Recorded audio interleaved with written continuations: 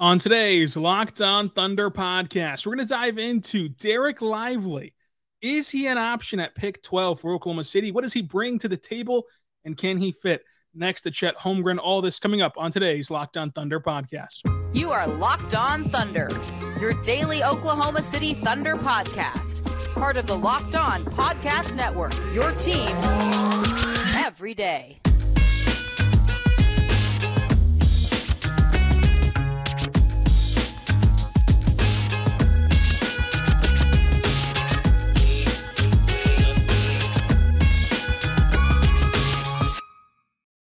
Let's get it going on the Locked On Thunder podcast, on the Locked On Podcast Network, your team every day. I am your host, media member, and editor-in-chief over at thunderousintentions.com. Rylan Styles. You can follow me on Twitter at Rylan_Styles. Follow the show on Twitter at LOThunderPod. Email the show, LOThunderPod@gmail.com.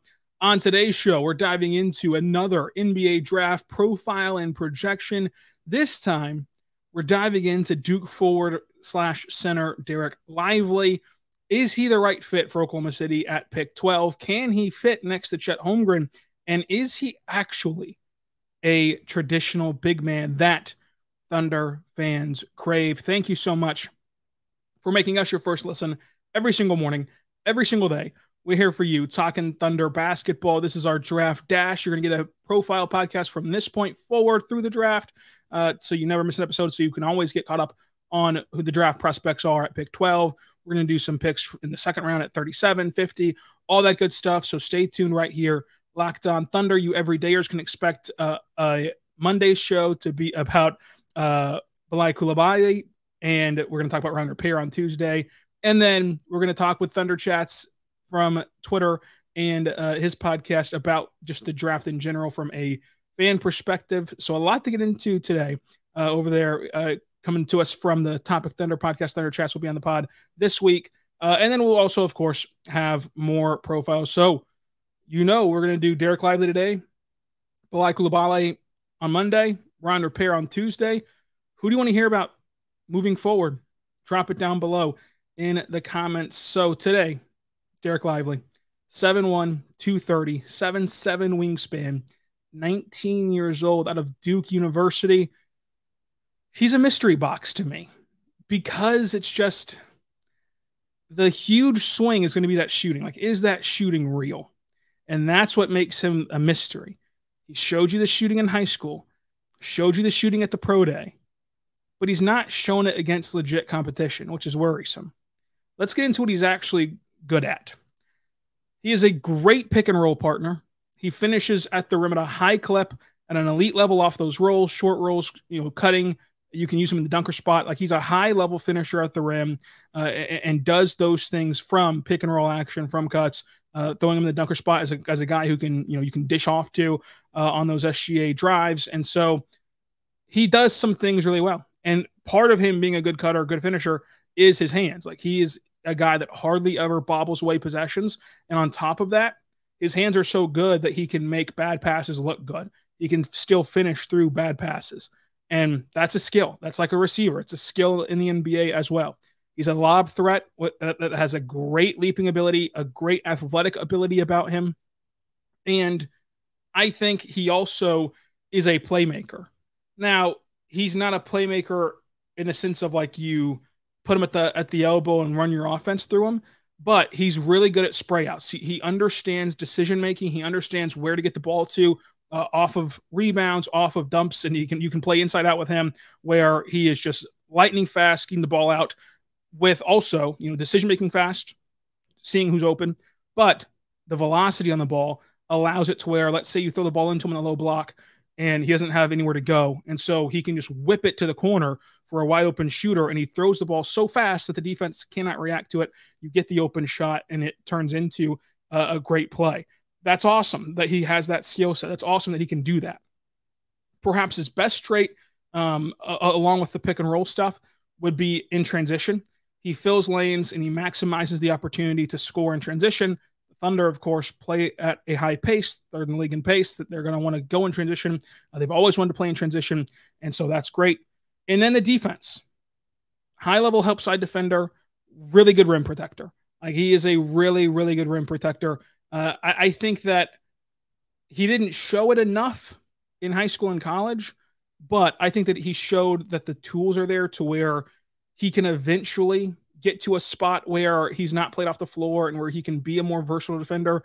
I don't think he's ever going to guard on the perimeter at all, but I think he's going to get to a point where you can teach him and mold him to where he can not be exploited as much in the pick and roll.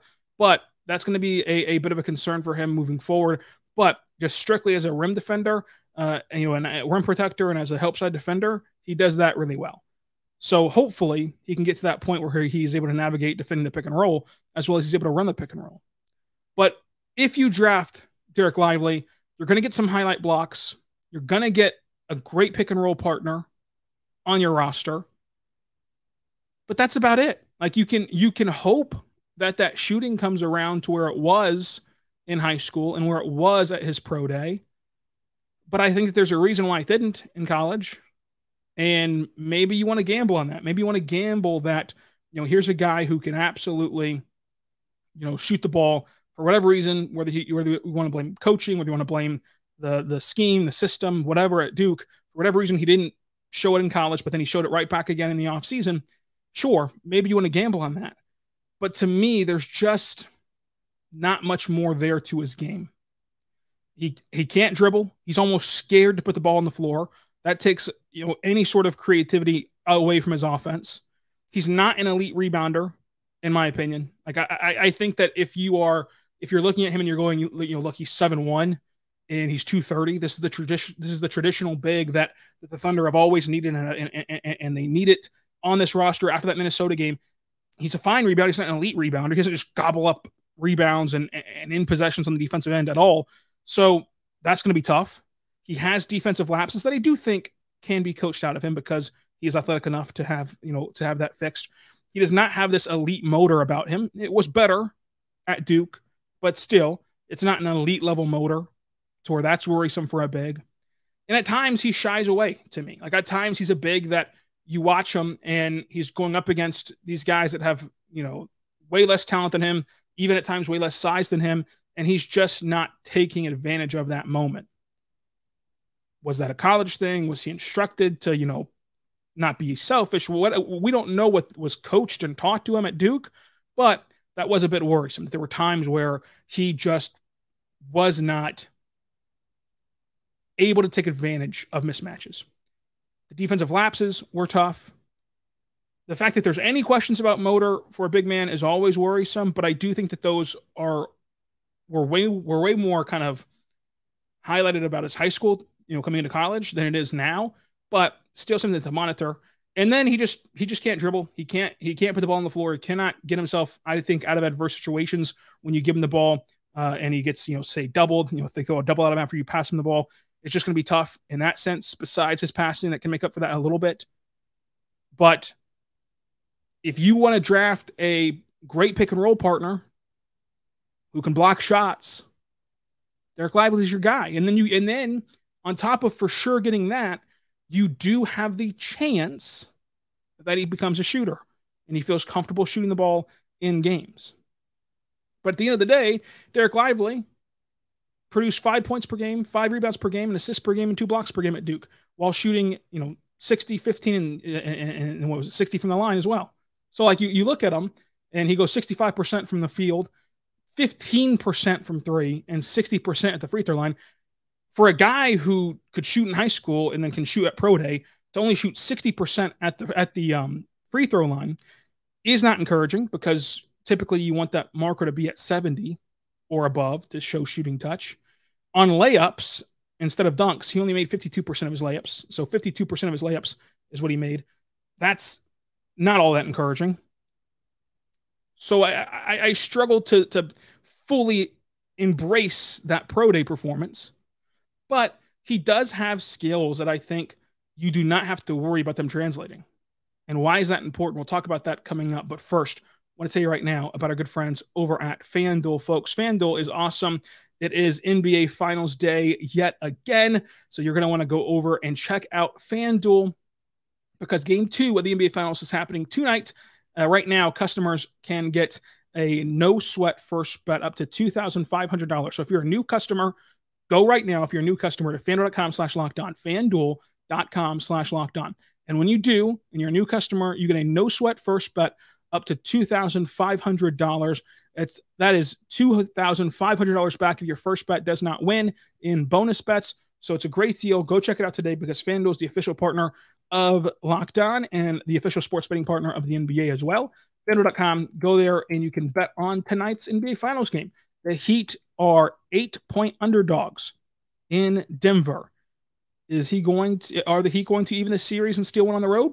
We'll see what they do, but that's the odds right now at FanDuel.com.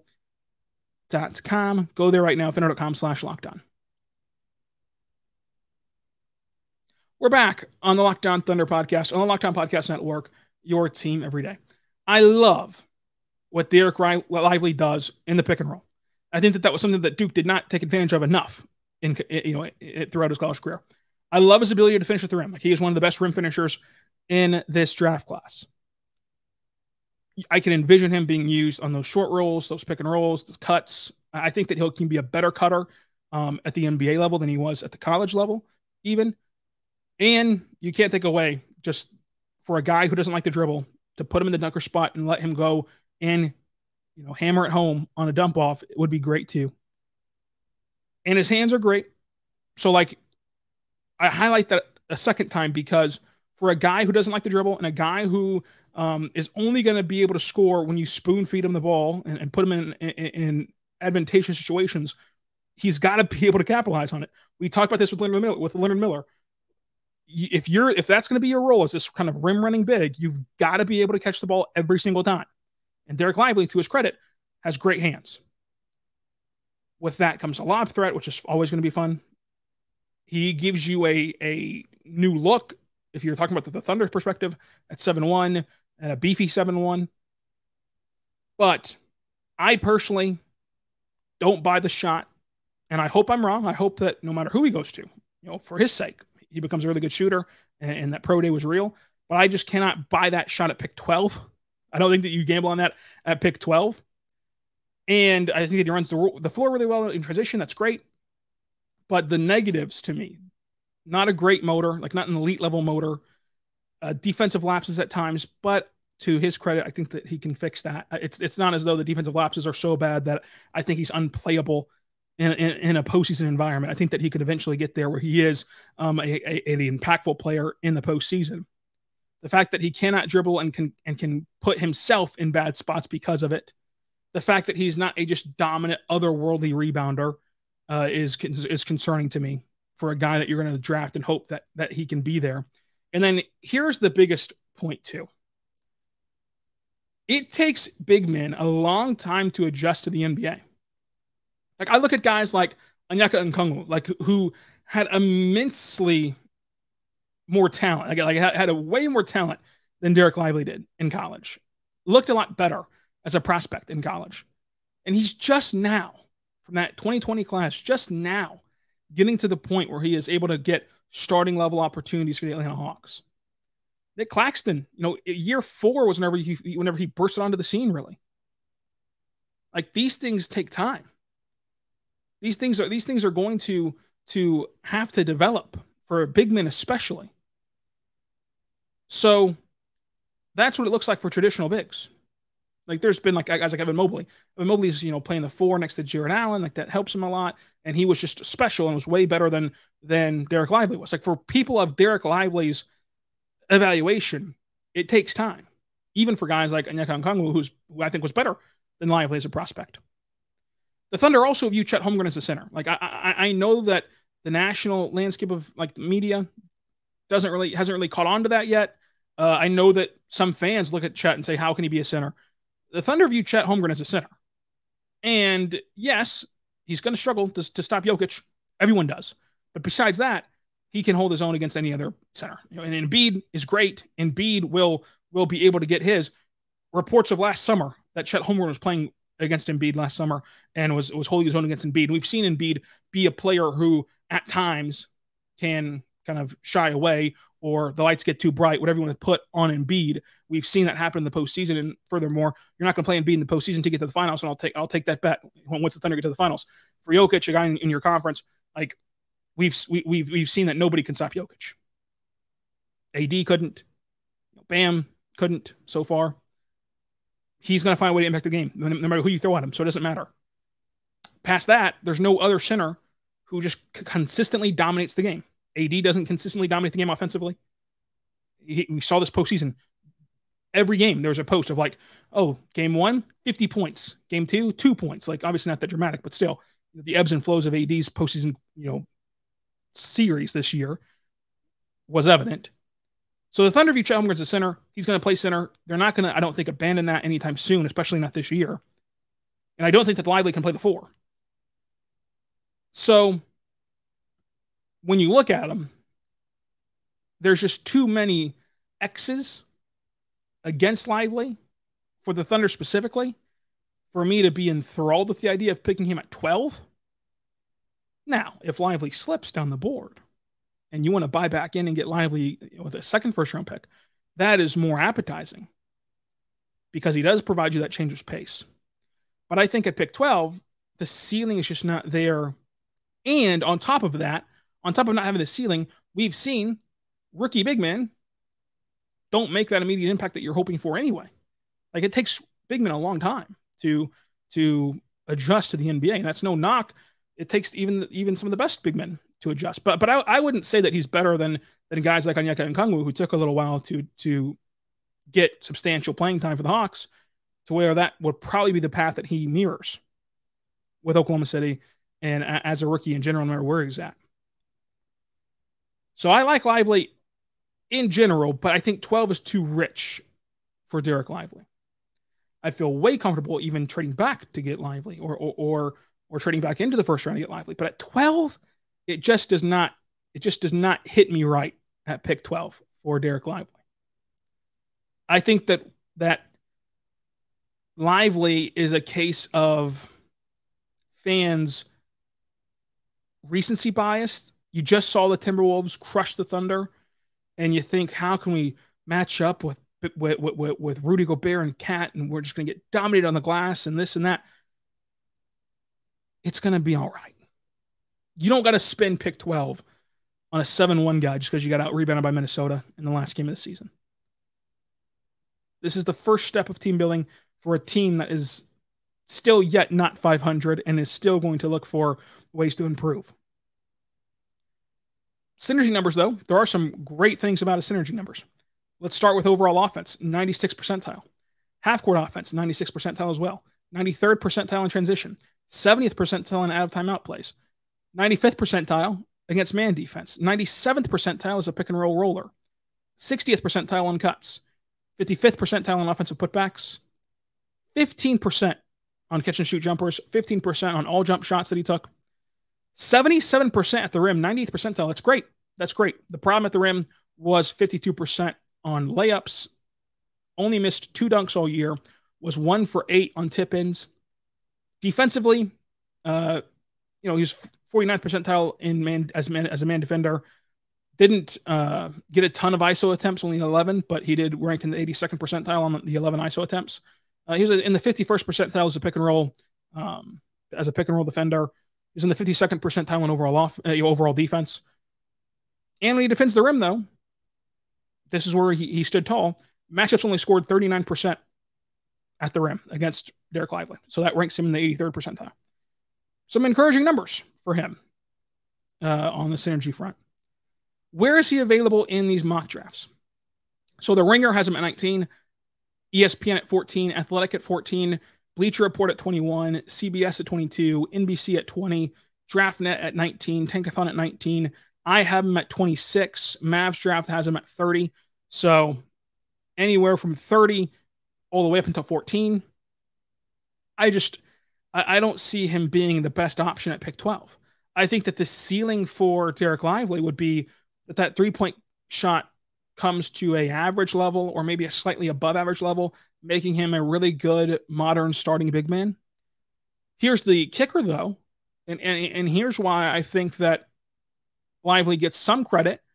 I think that his floor is a serviceable rotational big man. Like, if everything went wrong for Dereck Lively and it just nothing worked out, I think he'd still be a serviceable big man in their rotation, which we've seen, we've seen where sometimes you go for the boomer bust guy and they bust. And not only do they bust, they're not in the league anymore. So I think that Dereck Lively will at least be a rotational big in the NBA. And again, it's going to take time, just like it takes time for other big men. But I don't see a way where he just flames out and just isn't in the league and just terrible. So that's great. That's actually really encouraging. Because in every draft class, there's going to be X amount of players who just aren't even in the league in 3 years, and they're not good at all. And I do not think that that's Lively's future. I just think that it's a tough sell, not for the league, but for the Thunder. The way the Thunder want to play, the way the Thunder are building their roster, where the Thunder are picking at pick 12. Again, if the Thunder had pick 12 plus pick 22, or pick 12 plus pick 16, it'd be a different story. It'd be a whole different conversation about Dereck Lively. But at pick 12, it's just tough to draft a guy who might become a good modern starting big man. Might. His ceiling is that to me. If that's your ceiling, it's not exactly a great option at 12, in my opinion. One of the comps I've seen from Kevin O'Connor for him was Willie Cauley-Stein. Seems about right. But do you want Willie Cauley-Stein at 12? We'll see. We'll see. Coming up, we'll talk about his fit with the Thunder and how he might coexist with Chet Holmgren if they were to take him. We're back on the Locked On Thunder podcast, on the Locked On Podcast Network, your team every day. Thank you so much for making us your first listen every single morning, every single day. We're here for you, talking Thunder basketball. Folks, for your next listen, check out the Locked On NBA Big Board podcast. It's a great draft show about the NBA draft. You every day are just going to expect Bilal Coulibaly tomorrow, draft profile, Ryan Repair Tuesday, and we're going to talk with Thunder chats as well this week. So what profile do you want to hear from next? You've got Lively today, you've got Coulibaly tomorrow, you've got Repair Tuesday. What do you want to hear about throughout the week? And again, this is part of our draft dash. We're going to be here for you Saturday and Sunday as well. So drop those prospect profiles below. To me, his role is a bench big. Dereck Lively would be in Oklahoma City. He's a bench big that, depending on matchups, you might want to throw looks at him where maybe he does start here and there. Maybe he plays starting level minutes in certain games, but in general, he's a bench big. The roster impact would be that Jeremiah Robinson-Earl would be gone. I think that Jay Will would win that battle between him and JRE. Obviously, the 12th overall pick would win the battle over JRE, and so sadly, JRE would not be kind of in the fold for much longer in Oklahoma City. Why the Thunder should take him? If the Thunder believe in that shot, and they believe that three-point shot is real, and then it adds a wrinkle to his game and kind of changes the dimension of what Dereck Lively can play in, then that'd be great. And he would provide an insurance policy just in case that Chet Holmgren isn't a center. Then you can react and already have kind of your safety valve on your roster. You'd start out with Chet at the 5, Chet at the 4, Dort, Giddey, SGA. But then, 2 years from now, if the center experience does not work out for Chet, you can have Lively there. That'd be fine. But that's kind of it for the reasons why you should take him. The reasons why you shouldn't take him is you firmly believe that Chet Holmgren's a center. Lively does not dominate the glass. His shot has not appeared against real competition before. And there's far better value at pick 12. And for all the outcry that there was about the Thunder needing a high-impact player, rookie big men typically are not high-impact players. Especially rookie traditional big men. Especially rookie traditional big men who are not picked in the top 5. So it's a bit concerning. There's just too many reasons not to take him, in my opinion. I will say this, though. For myself and everyone who looks at the recent draft patterns of Sam Presti, that's only natural. To look at the recent picks, to piece together what has been said from Sam and others, and predict who he's going to take, at some point, the archetype will shift. I don't think it's going to shift yet, but at some point it will shift.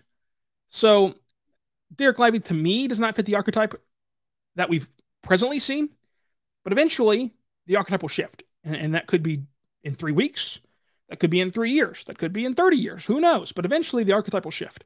So keep that in mind as well. But I know Lively has some fans in the Thunder fan base, and I think that he's another guy where he does so many things well that if the Thunder did draft him, you would hop on Synergy, you'd hop on YouTube, you'd hop on all these places, and you'd eventually get really excited and start envisioning what he can bring. But for my taste right now, I just think there's better options available at 12. But I've been wrong before. I thought Josh Jackson would be great. Sam Presti's been wrong before. Everyone's been wrong before. So we'll see. So I hope that for Lively's sake, he can become a really good shooter like he was in his pro day. Like if that pro day shooting is real, that changes the evaluation a little bit. But that's where I'm at right now on Dereck Lively. Let me know what you think of Dereck Lively down below. Let me know who you want to hear about on this draft profile series as we dash our way to the NBA draft in the comments on YouTube and on Twitter at Ryland_Styles. And until tomorrow, be good and be good to one another.